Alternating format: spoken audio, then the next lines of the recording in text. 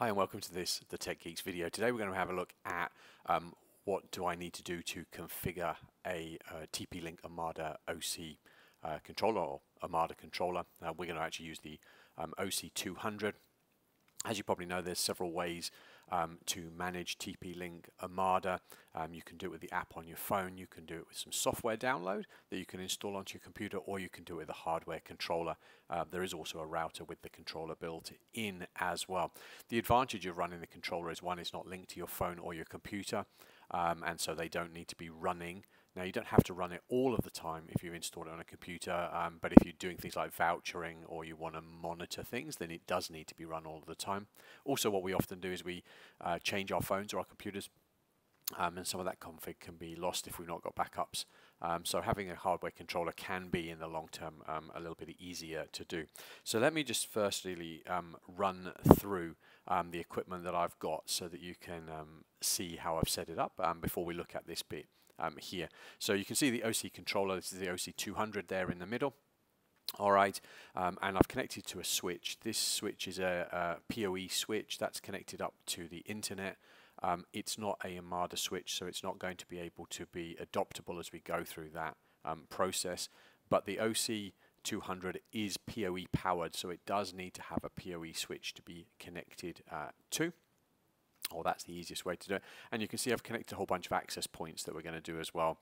I think they're the EAP 610s. We've got 3 of those, and you'll see that I've connected the port into the back of the switch where they're getting PoE power.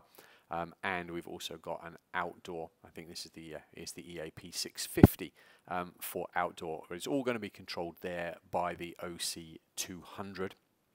All right, we don't have a TP-Link router in this. I'm just using my normal internet connection, and that's probably often how a lot of people are going to do this. I will just talk to you briefly as we go through, if you are going to have a TP-Link router, some of the settings that you'll set there. But the key is this is just hopefully a simple walkthrough of how to set up the hardware controller. Now, by default, the IP address for the OC200 and OC300 is 192.168.0.253. Now, depending on how your network's set up, you're most likely, if you're just plugging this in where you've got a router, to get an IP that's probably not in that range. All right, so what I like to do, so here's some key things you're going to need to have, as you can see, plugged in to everything plugged into the switch. You don't have to have those access points plugged in at the start. And you need to have your computer, I'm doing this from a computer, physically plugged into that same network switch as well, so it's getting the same IP range as all of the devices. I like to use a little download called IP Scan. You can grab this off the internet for free. It will just actually run through and show you all the different IP addresses that are available. And this sometimes is the quickest way. If you're using the TP-Link app, I think it will already find the device for you. But just by doing this, I can find out all the TP-Link devices, and I can probably find out which one is the controller, so I know what IP to put in my web browser. We can see this little arrow here shows us there's something we can connect to, and I actually can see my first one here is my Omada controller. All right, so all we need to do now is start up a web browser. All right, and we're just going to go to that IP address, which was 172.20.21.70, and hit enter. Now, you may have got a prompt before this that says this is not a trusted site. This is just using what's called a self-signed certificate. You're doing this locally. There's no security risk in this. It just means that you've not bought a certificate. You don't need to buy a certificate because it's your device and you can control it. So you can choose advanced, depending on what your web browser says, advanced, and proceed to unsafe site. The site is totally safe and encryption is already happening. And then we get to start configuring the controller. So really, really simple. You're going to give it a name because we can see this connect later on. We will be able to see how this connects up. I'm just going to grab my password manager over this way as well, because I will need this in a moment. All right. So let me just grab those bits so I'm ready to do what I need to do. All right, so you can give it a name. You can set your country that you are going to be in. Oh, we're in Australia here, and your time zone. We're in +10, so we're just going to run down to here. We'll set this one here. The scenarios here, this maybe just helps gear how the system's going to give you different prompts. It's not locked in time. I'm just going to choose home for this one. Now, because I had all the other access points plugged in, these actually already showing here ready to adopt. I'm not going to do that because I'm just going to show you how to manually do the process, which would be how you add ones in later as well. So I'm just going to skip this.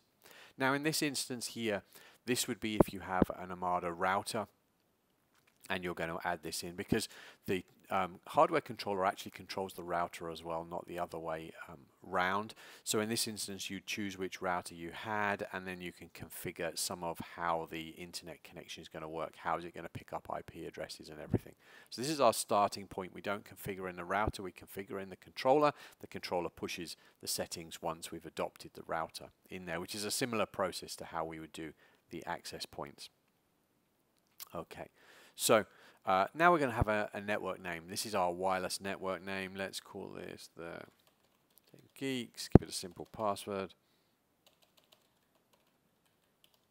All right, this is the one that's going to be viewable, and your users are going to be able to connect their devices on it. You can come back and do guest Wi-Fi later on. Guest Wi-Fi is another ID that you can have on there and put some restrictions on it. I'm not going to give you all of the bits of how to do everything on this. I just want to show you the key ways to how to get this set up. All right, so this is your administrator name, and this one is actually quite important. This is going to be how you log into the device locally. So there are two options, and we're going to look at both of those ways. You can log in locally, and you can log in via TP-Link Cloud. The TP-Link Cloud has an advantage because it means once it's linked to that, you can actually access it from wherever you are in the world, as long as the controller has internet connection. But what you put in here, you also want to make a note of, because if you manage to mess up your cloud access, this is your only local access. So we'll just call this the Tech Geeks. You can do whatever you want in here.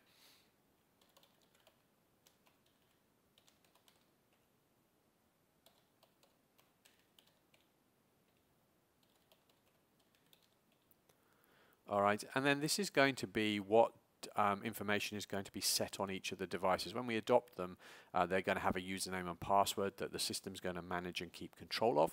All right, and so we just need to choose what that is, and again make a note of it, although you can come back and change this later in the controller. So I'm going to call this the Tech Geeks. You're probably seeing a bit of a pattern here. All right. So we now have the option to link this to our TP-Link Cloud. So head on over to omada.tp-linkcloud.com, all right, and create yourself an account. All right, I'll show you what that looks like once we've got through some of this here. So we're just going to choose login and bind. This is now going to connect us here to the controller, and we'll come back and have a look at that in a few minutes once the controller's set up. And now it's got all the information it needs to essentially go and set up the controller. While this is just setting up, just give you a little bit of information. When you do power off the controller and start it back up, it can take about 4 to 5 minutes to actually reset itself and actually boot up. So do give itself a little bit of time. And when you've got there, you can now also manage this and actually do stuff directly from the app as well. Now that you've got this going, you can get the app to connect to the controller. So this here is our local password. We can actually now use our cloud password if we wanted to as well. So essentially we have created two users with the ability to log in here. So we're just going to log in as the local user in this instance. You don't have to set it up with the cloud, and you can make it completely isolated. It's going to run you through a whole bunch of screens that's going to help you orientate with everything that's in here. I'm just going to quickly jump through these because they're probably there for you to explore somewhat yourself, but I'm just going to show you where we need to get to for some of the final settings that I like to do to get this controller neat and running.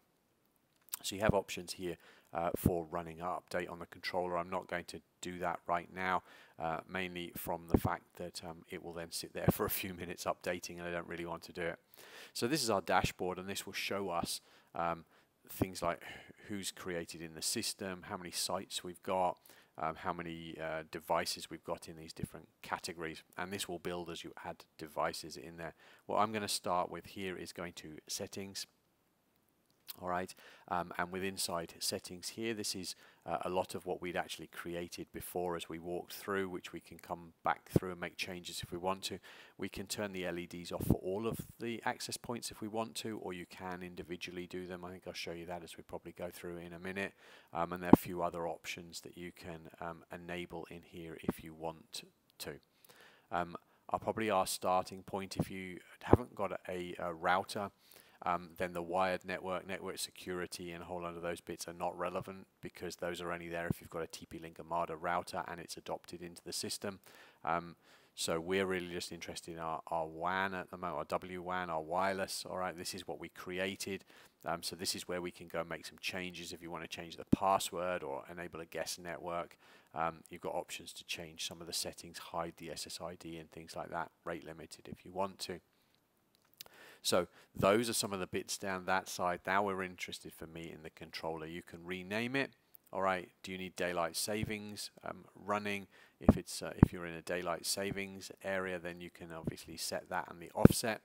Do you want to change the IP address or keep it static? We leave this on DHCP normally. You can set a mail server up. So if you have an email account and you want this to send you alerts, then you're going to put your settings. Maybe if it's an Office 365 account or something, you probably end up having to put 45587 as the port number in there, and smtp.office.com I think it is.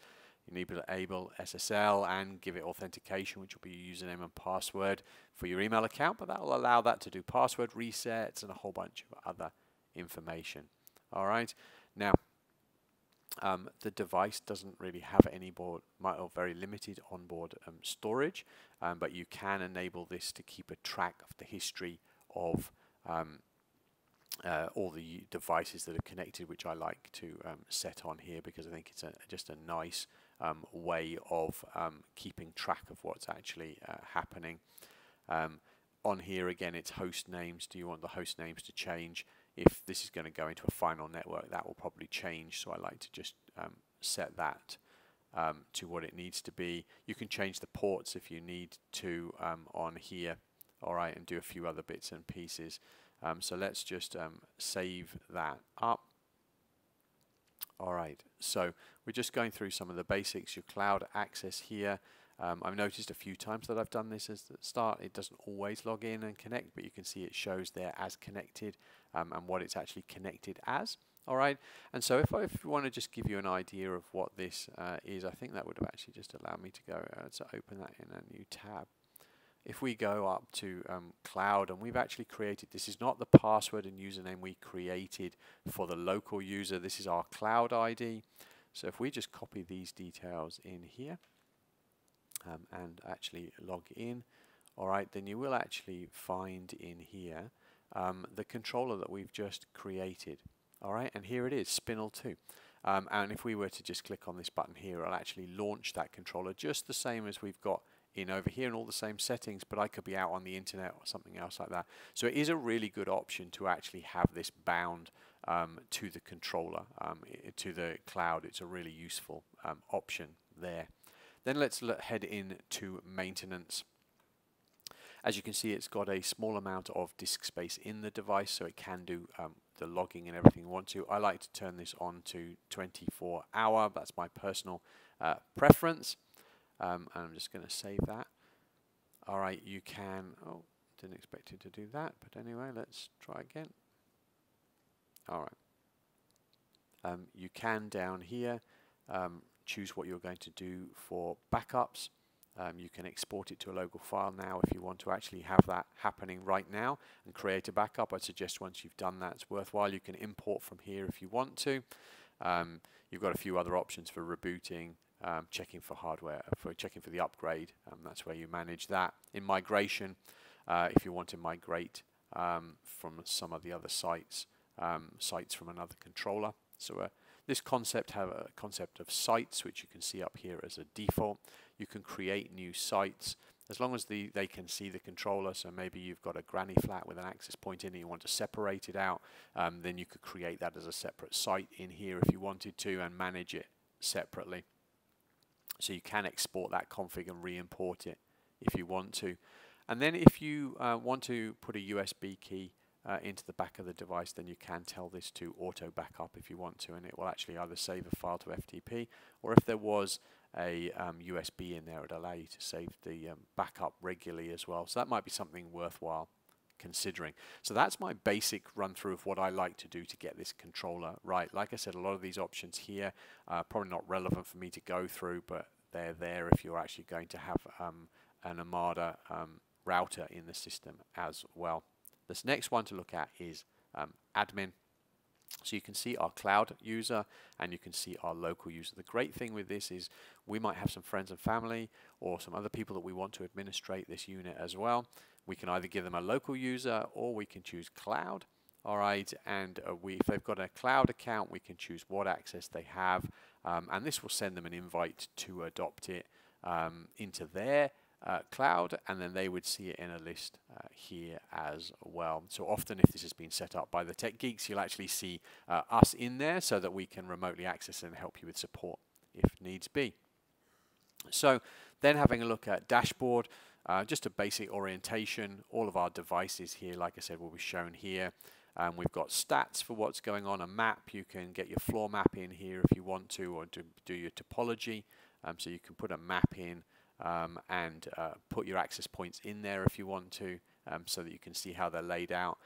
Clients in here will show you the devices. I'll show you a device connected in a minute. Devices we'll do in a moment, and then we've got some of the logging to show you what's been going on the device itself. So let's have a look. So if we hadn't plugged anything in, there would be nothing showing in here. As we add new access points, they need to obviously be plugged in the same network segment, and they will find the controller. And then they are literally will be sitting here waiting for something to happen, and all we need to do is click on the pending, click adopt.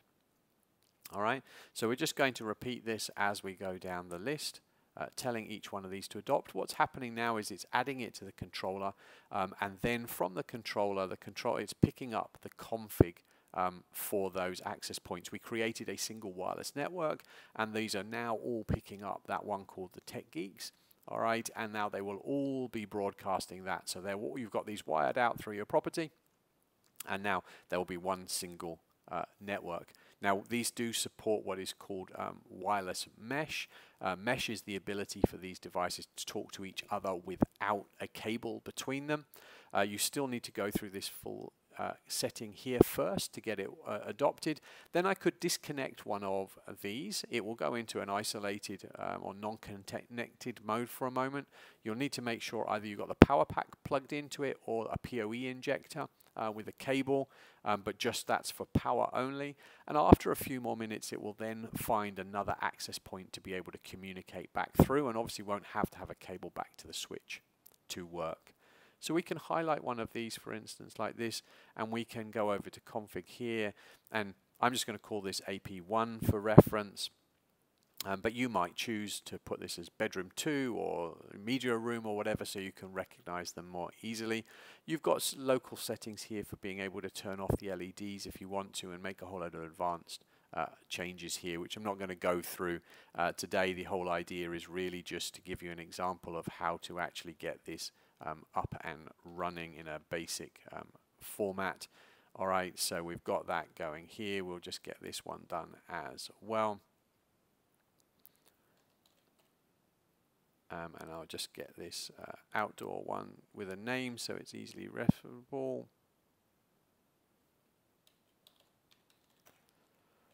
All right, so we've got these all. So they will, you have the option in due course for those to push configs to them, like they'll upgrade their firmware as needed.